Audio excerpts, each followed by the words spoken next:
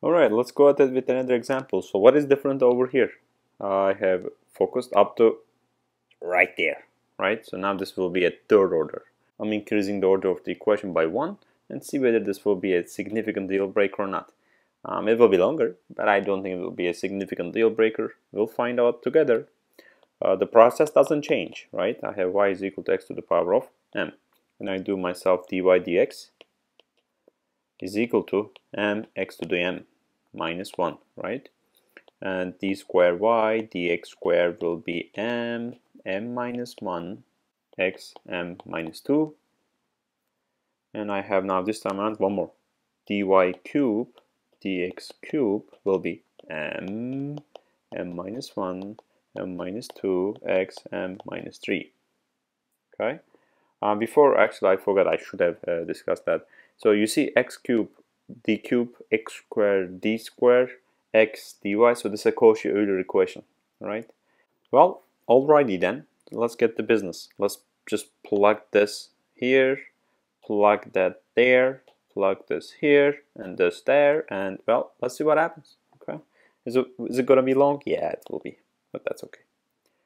M minus 2, m minus 1, m x m minus 3 plus 5, let's not forget 5, x squared m minus 1 m x m minus 2 plus 7x m x m minus 1 plus 8x m is equal to 0.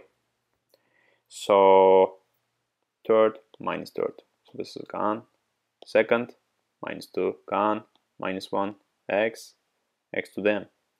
So then I can take everything with the x to the m parentheses, right? So because that's the common multiplier for each. So I'll get myself m minus 2, m minus 1, m plus 5, m minus 1m plus 7m plus 8 equal to 0. I will do the same thing that I did before, and I'll say this is 0, the other one is not 0, x to the power of m. And then basically I get the business of multiplying things. Okay, let's do it. So m minus 2, I'm just gonna kind of make it easy for me, m squared minus m, right? Plus 5m squared minus 5m plus 7m plus 8 is equal to 0. So I did just one parenthesis, so I have to do one more. So that will be m cubed minus m squared, right?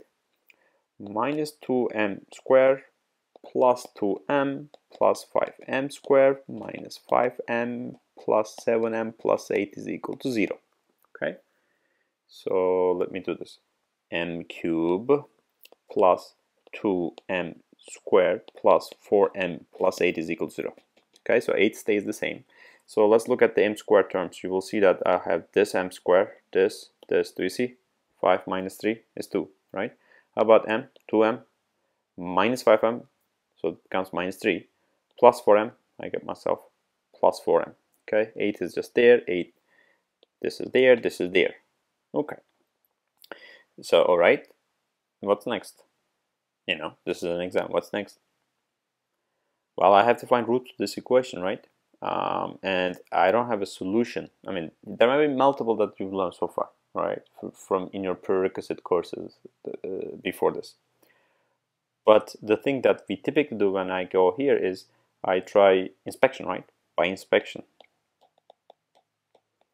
I mentioned that when I was discussing the undetermined coefficients as well, but with an inspection I typically go to +1, -1, -1/2, 2, -2, you know, so kind of like simple. And I want to highlight that you know, you see these, you know, these are all multiples of 2. Did you realize that?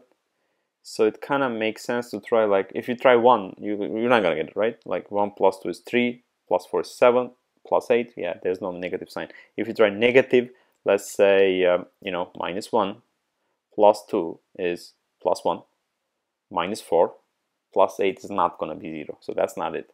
So like I said, why don't we try? First of all, I'm not gonna try +2. The reason is it's simply gonna sum up and it's not gonna be 0 on the right hand side.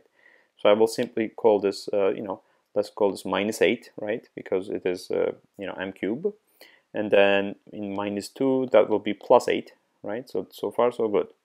and then this will be minus 8, and I have a plus 8. Do you see that? So I'll get a 0. So by inspection, I get myself m is equal to minus 2 is a root.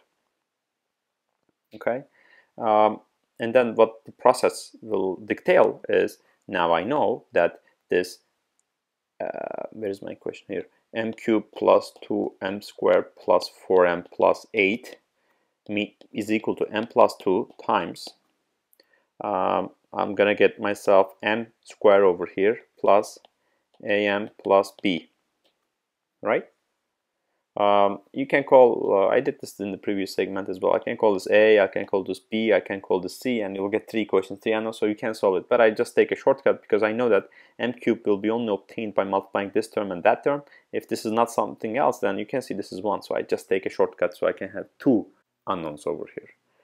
So okay, so let's do it then. The right hand side will be m cubed plus am squared plus bm plus 2m squared plus 2am plus 2b. So if I combine this, as I said, you can get m cubed. So let's see what the m squares are. It's going to be a plus 2 is what I see, plus m times b plus 2a is what I see, right? Let's cancel the terms so that I know what is going on over here. This is for that. I'm going to have bm, am, and I get plus b, plus 2b. So you can see from here that b is equal to 4, right? Did you see that? The last term. And then you can either use this, right? You can see this. I get myself a is equal to 0. Or you can just to verify whether this makes sense, I can put, here is 0, right? This is supposed to be 4. I look here, it's 4. So good. I get myself a is 0, b is 4. So then if I write this, then the equation looks like this. M plus 2 times m squared plus 4, right? Because a is 0 is what I have. So then if I look at my roots, then, let's look at it this way. So I will get myself minus 2. I already guessed that. Then this will be 2i, and the last one will be minus 2i, right? Because looking in here, m squared is equal to minus 4. So I get your guys yourself plus 2i and minus 2i, okay? So if I write that, y is equal to c1 x to the minus 2, right?